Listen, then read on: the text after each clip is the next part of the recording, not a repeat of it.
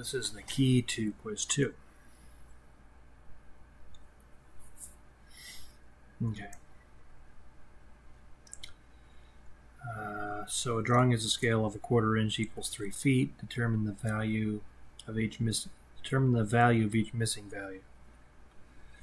Okay. So we have to set up a proportion to do these. It's always going to be this on one side. 1/4 over 3. And since they're giving us the scale length, that's what this thing is. That goes on the top, 1 1/8. And this is what we need to find out. So you would go that times that divided by that. So let me just make sure I'm in the right mode. We want to be in this mode here. I want to do fractions. Alright, so I want to do 1 1/8.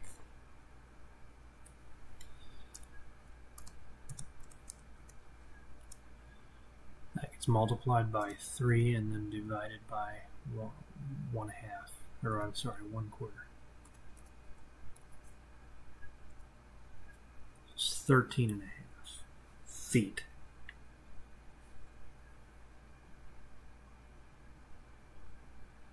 And really, we should be consistent with what they've done down there. So 1/2 foot is 6 inches.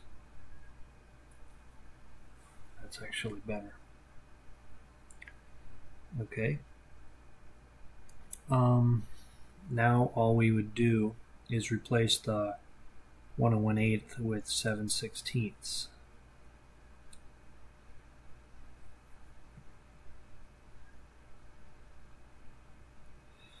So we could just go up here, grab that, and just change the first thing to be 7/16.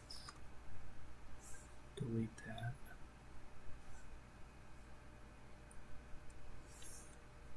Otherwise everything would be the same. So it's 5 1/4, which is 5 feet.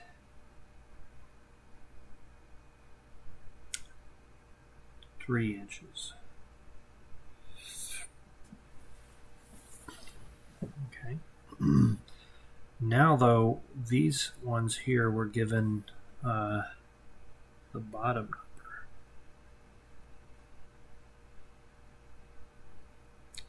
So we might want to put 6 3/4 feet there. Right? That's what that would be. And then we would go like that. So it's different than what we were doing before. Start with the 6 3/4. Multiply that by 1/4. Then divide that by 3. That's 9/16.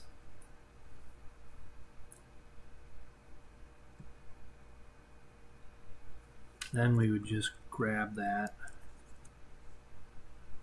and replace the 6 1/4 with 16 1/16 of an inch.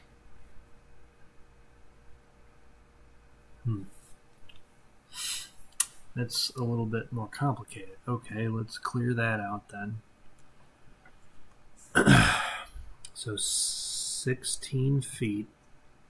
Then we're adding an inch.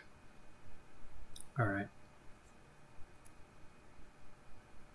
That 1 1/16. 1 1/16. That's how many inches there are.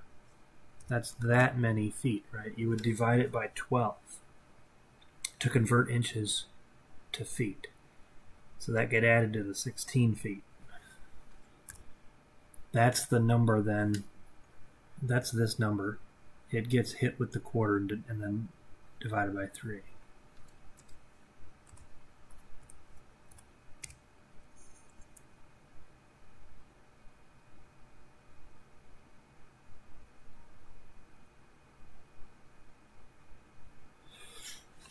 Wow.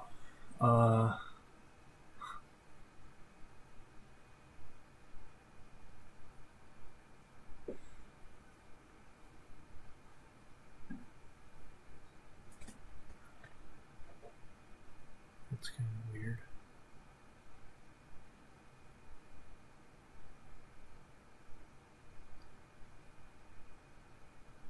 But I think that is correct.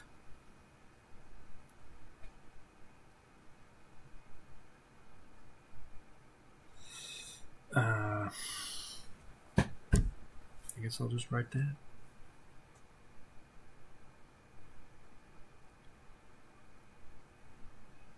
I mean, at this point, you'd probably want to do a decimal approximation of that.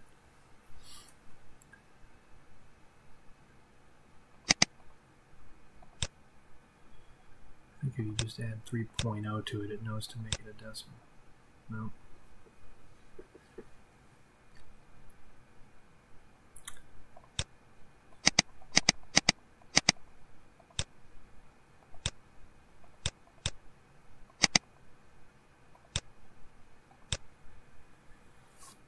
Alright, I'm rounding that thing off because that's a really awkward answer to use.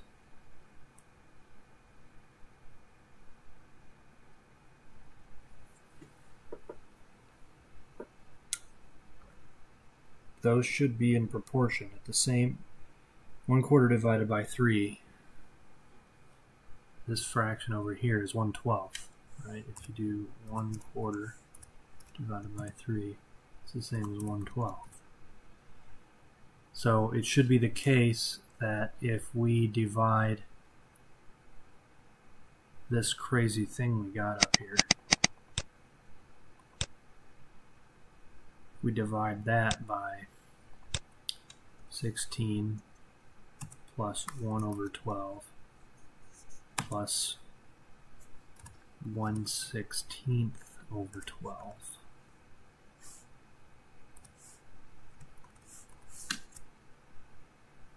It's in the ratio. So that's what it is. I'm going to just in case somebody actually does get that crazy thing, I'm going to say 1 and 785 23/04 inches, which is approximately 1.34 inches. It's a little bit, it's basically 1 1/3. So, okay, good enough. So here we're filling in these blanks here. For problem A, we're given gear speed A. We need to find gear speed B. We know it's inversely proportional to their teeth ratio. So for A, let's do the work here. We're comparing A to B, so 80 teeth to 30 teeth. Gear A is going to move slower than gear B. Gear B will be moving faster. So its speed should be on the top, which is the thing we don't know, which is x. We do know the speed of gear A. So x will be 120 times 80 over 30.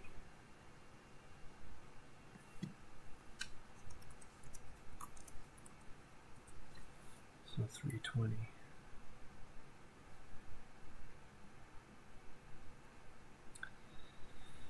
These are the same because they're coaxial or whatever you would say. Now, gear D should be even faster than that. So we can ratio 50 to 20.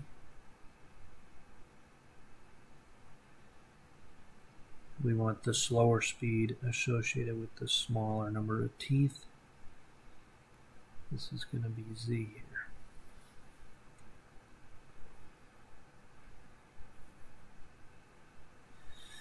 Alright, so then Z would be 320 times 50 over 20.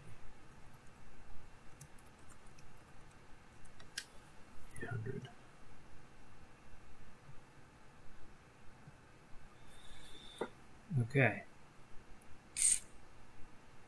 Now here where the unknown is the number of teeth of gear B.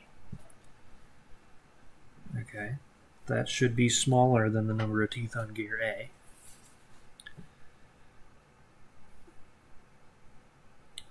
So what we would do is we would take this proportion, the proportion of the gear speeds, set that equal to the ratio of the teeth, and the 60 is going to be the bigger number. So that should go here. So we can get that x by going 60 times 100, 60 times 100 over 300. So there's 20 there. Now, so we know that this speed here is going to be the same because they're axially locked. So now the 300 over 450 is the same. This is the bigger number. This is obviously going to be 30, right? This is just a factor of 10 more. Okay.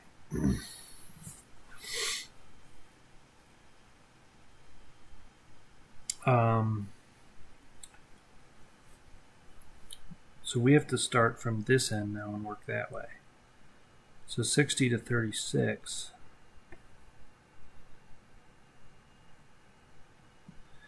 is a ratio of teeth. This is the bigger speed always, so that should go on the top. So Z is 280 times 36 divided by 60. 168, that's the Z here. That is what that speed is, so that's the same as that speed. Now we can use that ratio to get this. So that was all A, this was all for B. That was, we're doing C right now.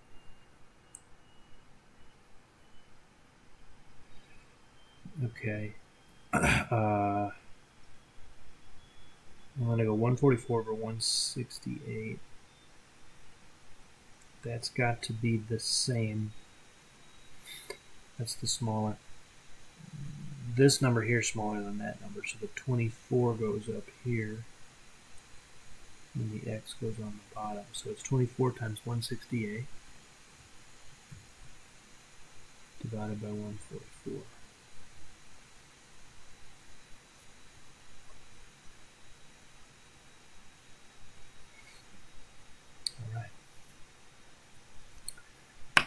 Lastly, okay, 175 is for sure here. Now I can get this y because I have that ratio. 55 to 25 is the same. This is the bigger number, so that goes on the top. So that allows us to find y.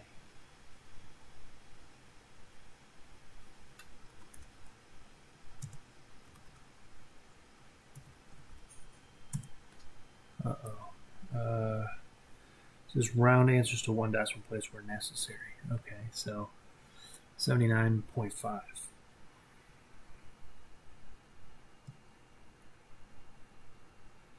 We're getting a fractional number of teeth, which is a little bit problematic. I don't like that. Just going to make sure everything is hunky-dory here.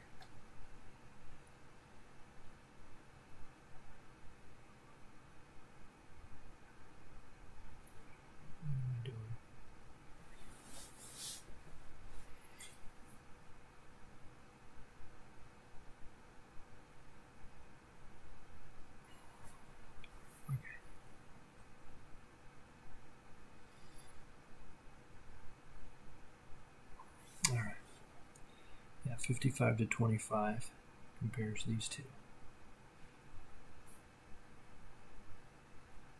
So it has to be, the 175 is going to be the bigger number. So it goes with the 55. So that's it. It's got, what we really found was this number here, 79.5. Okay.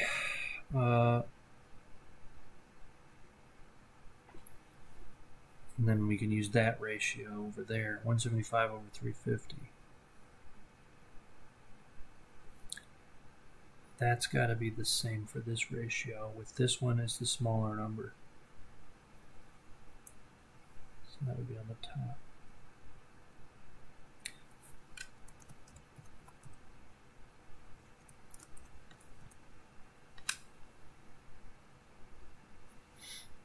Okay. Yeah, that makes sense. We should get an even number of teeth. It's alright if we have fractional RPMs. I'm happy with that. Alright, that was D. Okay, let's separate all that off. What percent of 24 is 16, or is 18?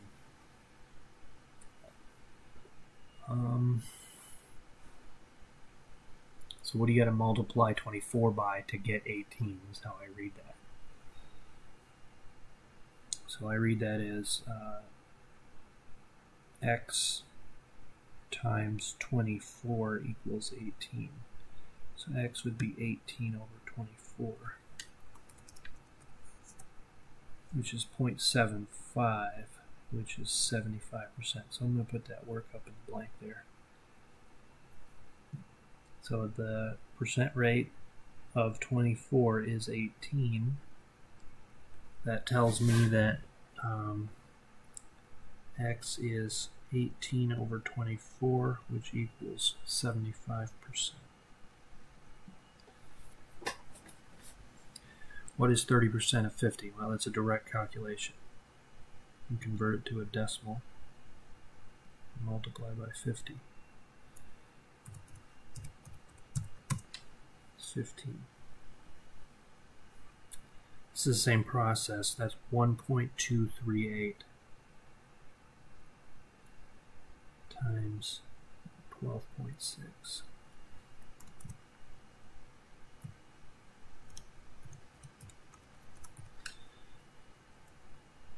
So I'm getting 15.5988.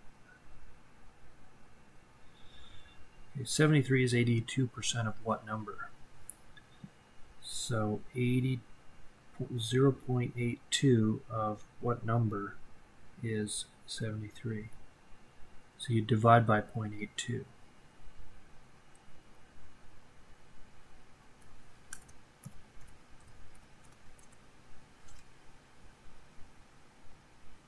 I'm going to just say that's approximately 89.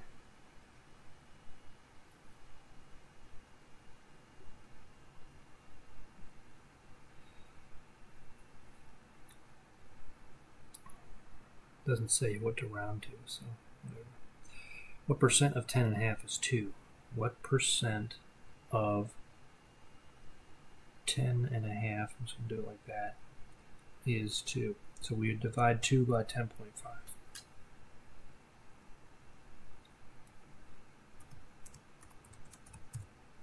And then that's 19.05%.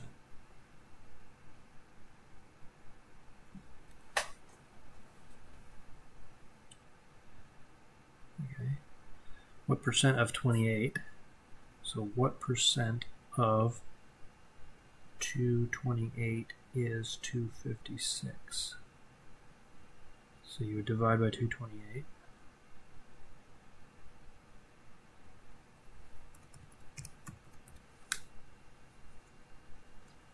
So it's 112.28%.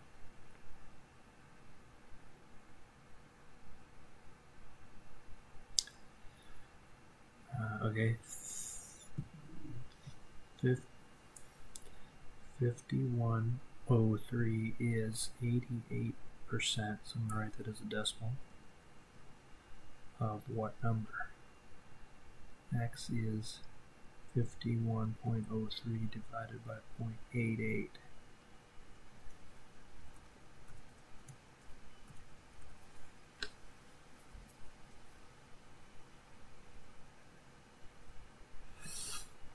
Now it looks like it's basically 58.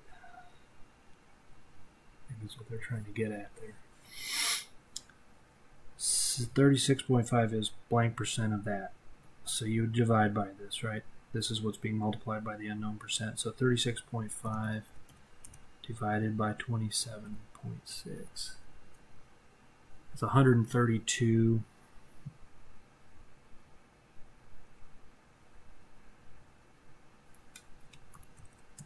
$132.25.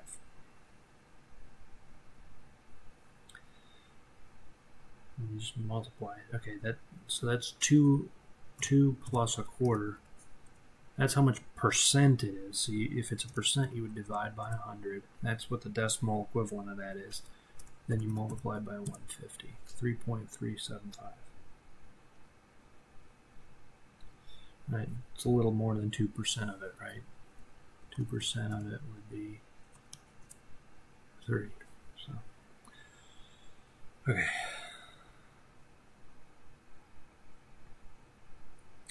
That page looks done.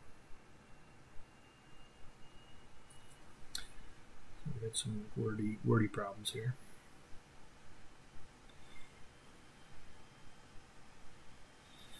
An engine loses 4.2 horsepower through friction. The power loss is 6% of the total rated horsepower. So 6% of some unknown. So you would divide by 6% to get the unknown by itself. So 4.2 divided by 0.06. 70 horsepower. Okay.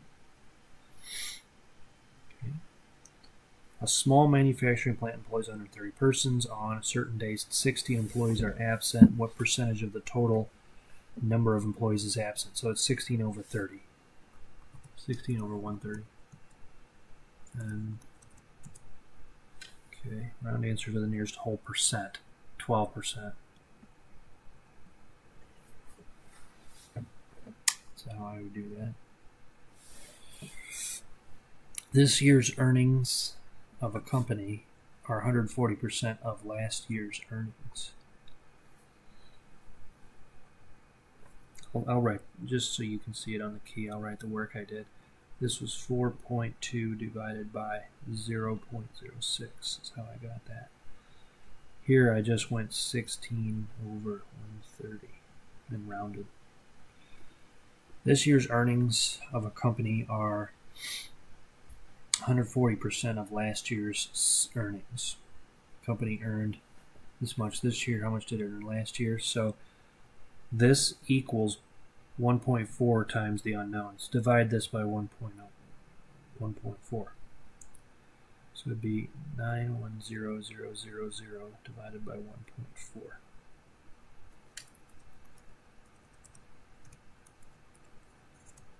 $650,000.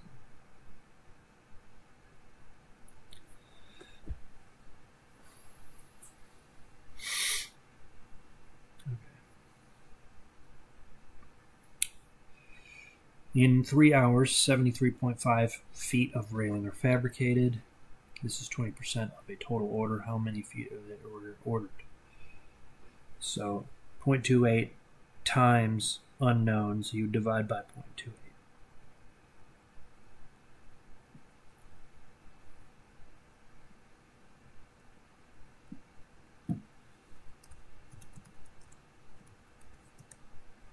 So it looks like it's 262.5 feet.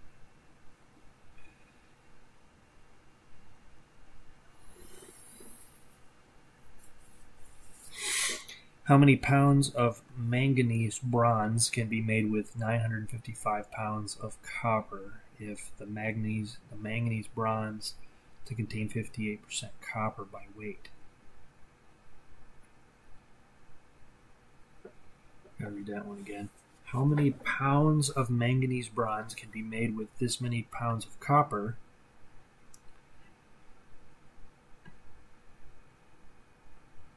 Okay. So 58% of the total poundage is the copper. That's how I read that. So 0.58 of the total weight, right, is made up of 955 pounds of copper. So you would divide the 955 by that.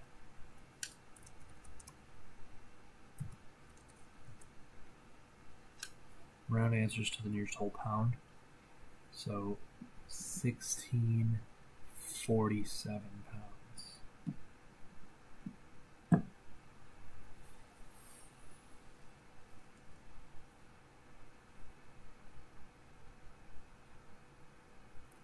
Okay. 955 should be roughly 0.58 of that. Yeah. Okay. So a couple more here. A manufacturer's production this week is 3620 pieces. This is 13.5% greater than last week's production.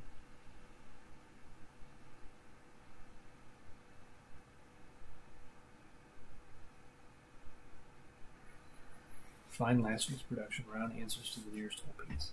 Okay.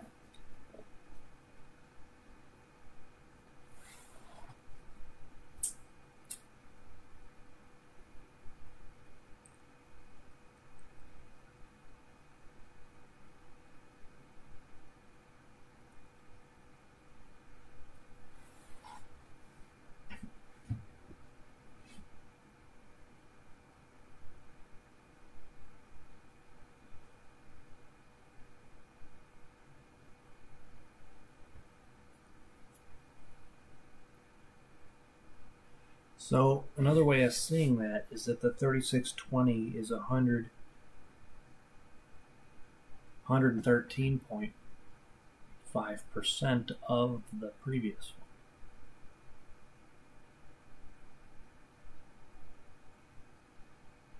That's how I read that. So I'm saying, so you would do the 3620 divided by 1.135. That's 113.5%. If it's 13% greater than last week's, then it's 113.5% of last week's. I think. It's the best I got.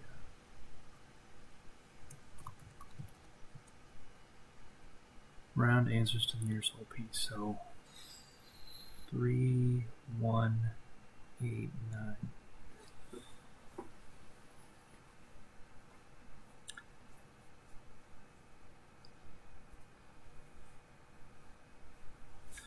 So if you subtracted those, 3620 minus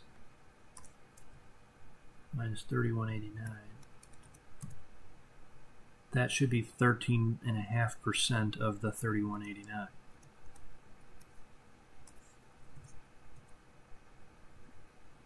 Yep. Okay. Two machines are used to produce the same product. One machine has a capability of producing 750 pieces per 8-hour shift. It is operating at 80% of its capacity. The second machine has a capability of producing 900 pieces per 8-hour shift. It's operating at 75% of its capacity. Find the total number of pieces produced per hour with both machines operating.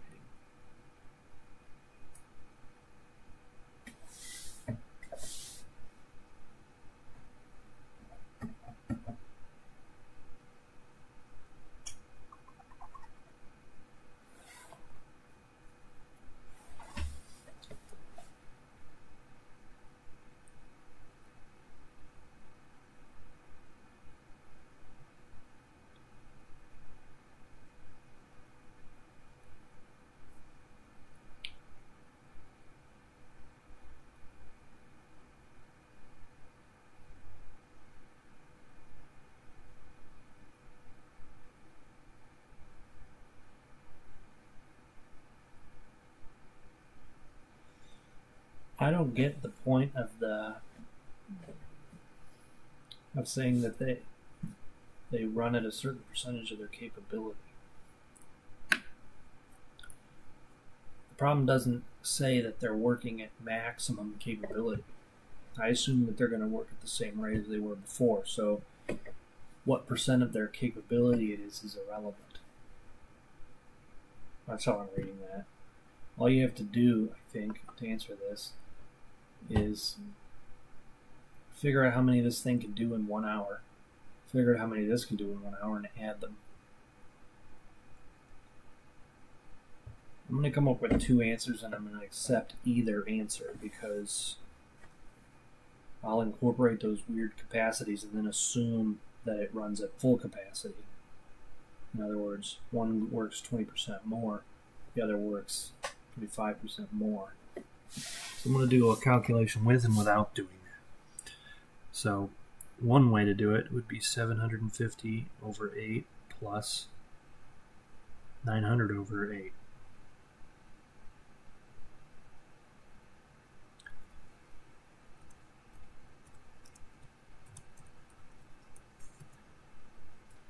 And then it says round to the nearest whole piece, so 206.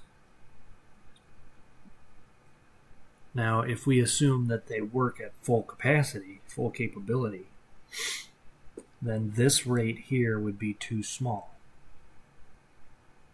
We need to increase that sucker by 20%. So we would need to multiply that by 2. So it would be that number, then we would increase it by 20%. This one over here, we would increase by 25%. So we're going to get a different number here.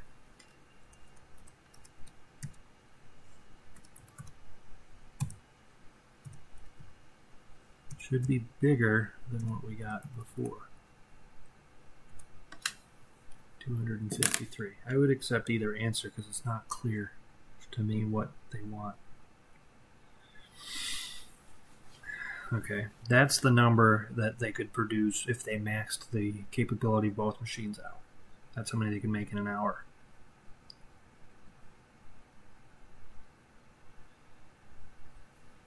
This is if they kept using the same capabilities as before. Okay. Anyway, moving along.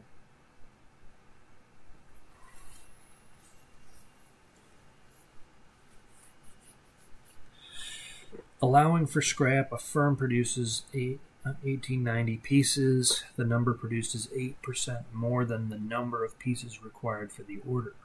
How many pieces does the order call for? So it's 1.08 times the number of pieces. So you divide by 1.08.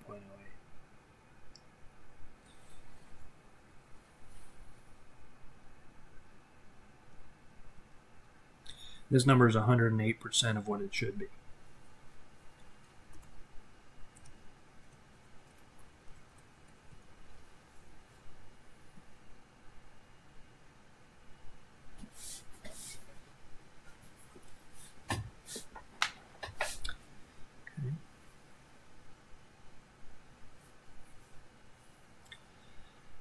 A manufacturing company receives 122 Gs upon completion of a job.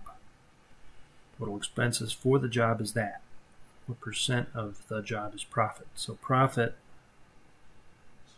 was the difference.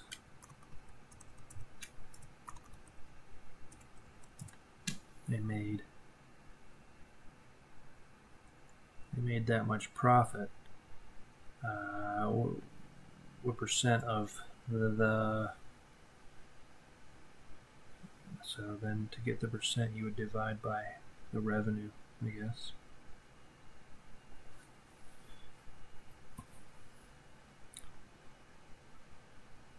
I don't know. That's the only thing that makes sense to me. So convert to a percent, 9.5%, 9.51%. That's a pretty good return on investment. I'd take that any day. Okay.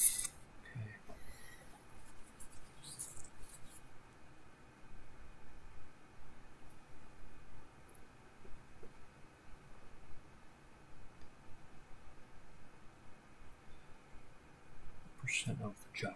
I don't know. I don't know if they mean of the costs or of the revenue. I assume of the revenue. Right? You would think of the profit making up part of the revenue. So that's how I'm going to interpret that. Okay, now this last part says a manufacturing cost consists of labor cost, material cost, and overhead. Refer to the following table. What percent of the total manufacturing cost for each of jobs 1, 2, and 3 is each manufacturing cost? So they want percentages.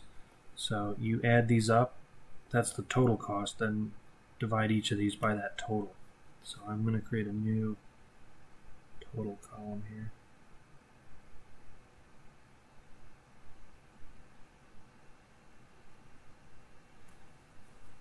So for job 1,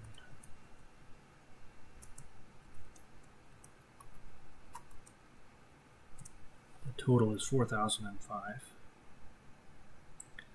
For this other one,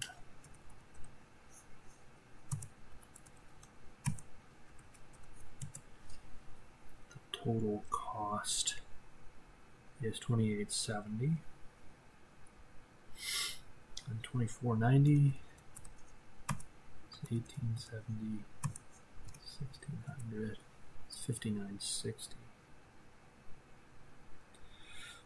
So to get these, we would divide each of these numbers by these totals.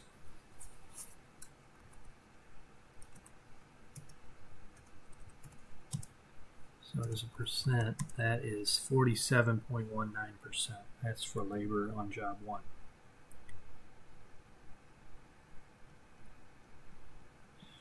Materials is 875 over that. That's 21.85.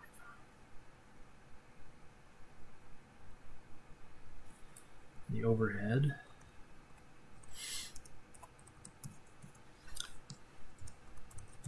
is 30.96.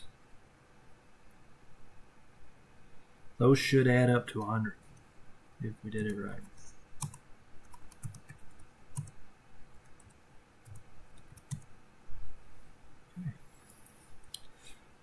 Similar process for the rest of these. So 930 over 2870.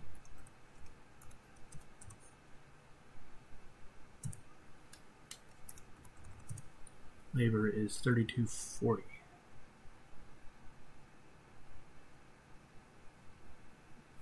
Materials 1060.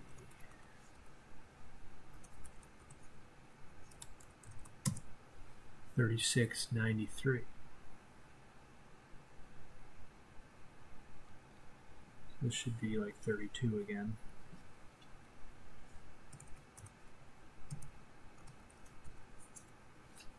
Okay, 30.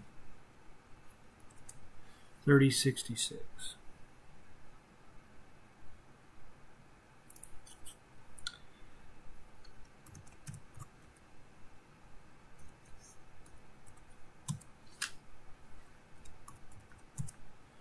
$41.78.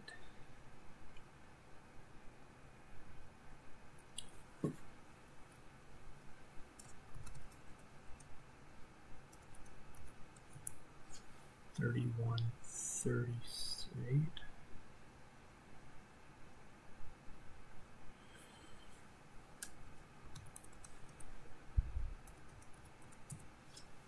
$26.85.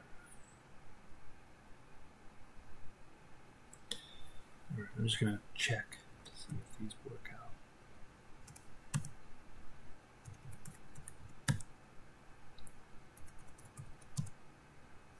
Basically, okay. It's rounding problems there. Did I round properly on those last three?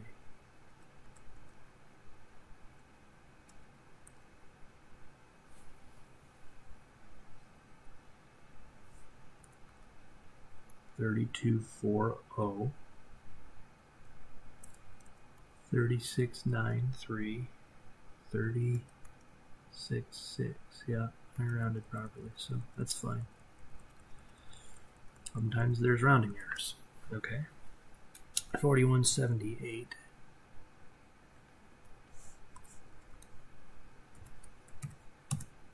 3138. 2685. Another rounding error.